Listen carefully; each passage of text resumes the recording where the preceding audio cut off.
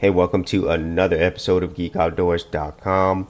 Being a Linux user, there are so many amazing applications available to us, most of which are open source and most of which are free. If you've been watching my channel for a while, you've probably seen some of my favorite programs that I use on a regular basis, such as Simple Screen Recorder, OpenShot, GRSync, and countless many other programs.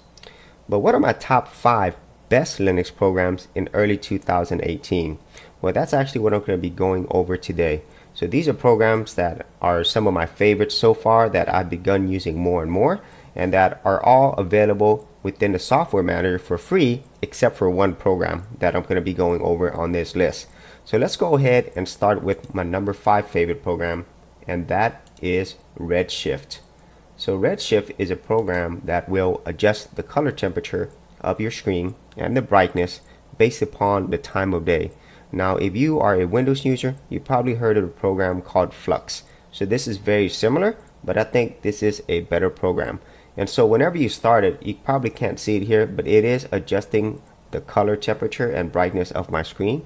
And then what will happen is there will actually be a little program up here on your toolbar up here, your taskbar.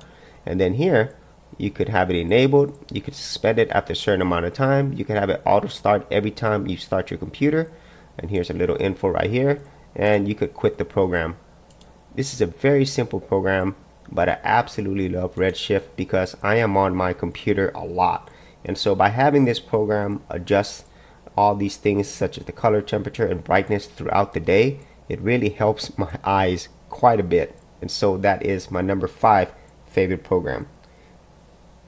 So my number 4 favorite program is the one that is not available in the software manager, and that program is RetroPie. So if you've been watching my channel, you know I'm a huge retro gamer, and so my favorite emulator is MAME, but RetroPie is another awesome emulator for the simple fact that it's able to play games from a lot of different systems, and so you have a lot more flexibility when it comes to the type of game systems and platforms that you enjoy playing them on.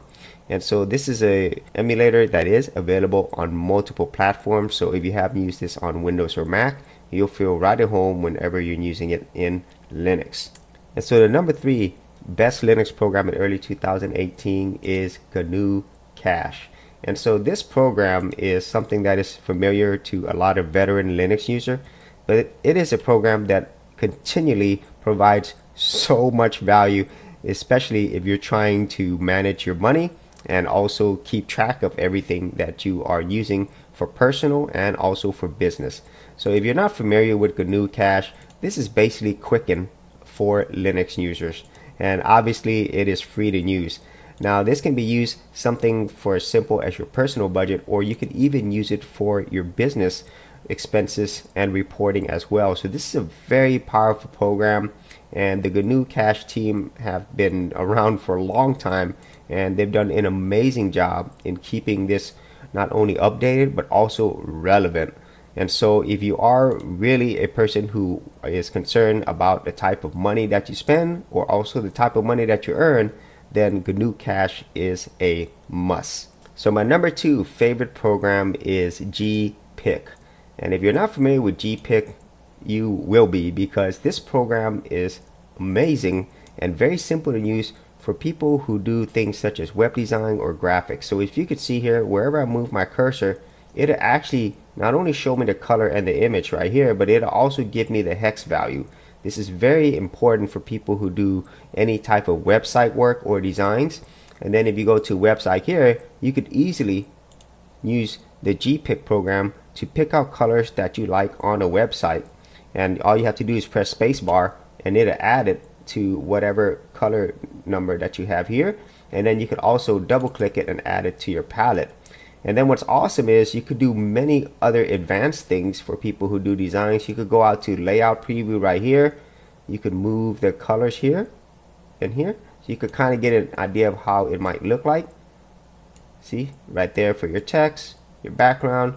There's so many things that you could do here, and it is extremely powerful and simple to use. You could also change the different type of layouts as well, so you could kind of get a preview of how this would look like with the various color schemes that you have chosen.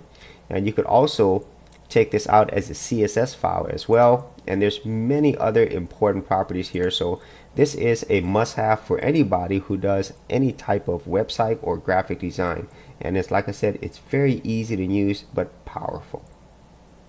So what is my number one best Linux program in early 2018? Well, that program is Penta. Now, if you are a Linux user, you might have used this before, and what it is an image editing program. What I love about Penta is the fact that it gives me a lot of power that I would normally get out of GIMP, but it does it in a very simple and quick way.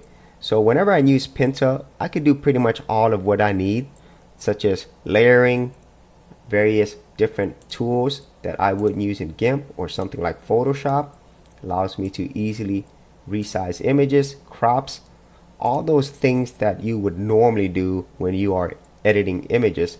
However, it does it in a very easy and quick way. And so this is a program that I use quite a bit, and I love it. You know, I would easily pay for this program because this program is something that I think a lot of people who just want to do quick, easy edits and alterations to the images, they would appreciate this.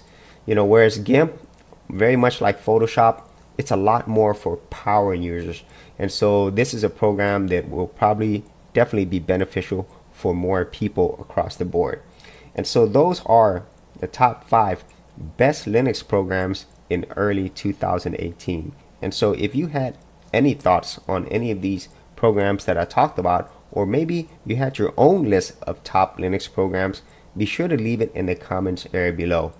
And as always, if you did enjoy these videos, you got value out of them, be sure to subscribe. And if you wanted to support my channel further, you could do that at patreon.com/Geek Outdoors. Thanks for checking out this episode. And as always, if you like these videos, be sure to click on the subscribe button.